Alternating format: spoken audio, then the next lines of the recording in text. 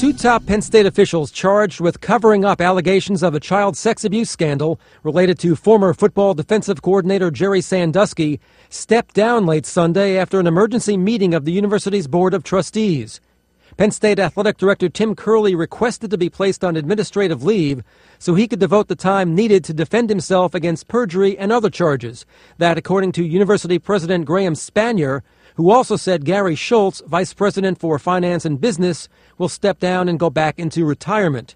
Curley and Schultz were charged Saturday after a grand jury investigation of Sandusky, who's been charged with sexually abusing 8 boys over 15 years. Lawyers for all 3 men have said they're innocent. Sandusky, once considered Joe Paterno's heir apparent as head coach, retired in 1999, but continued to use the school's facilities for his work with the Second Mile, a foundation he established to help at-risk kids. Curley and Schultz were accused of failing to alert police, as required by state law, of their investigation of the allegations.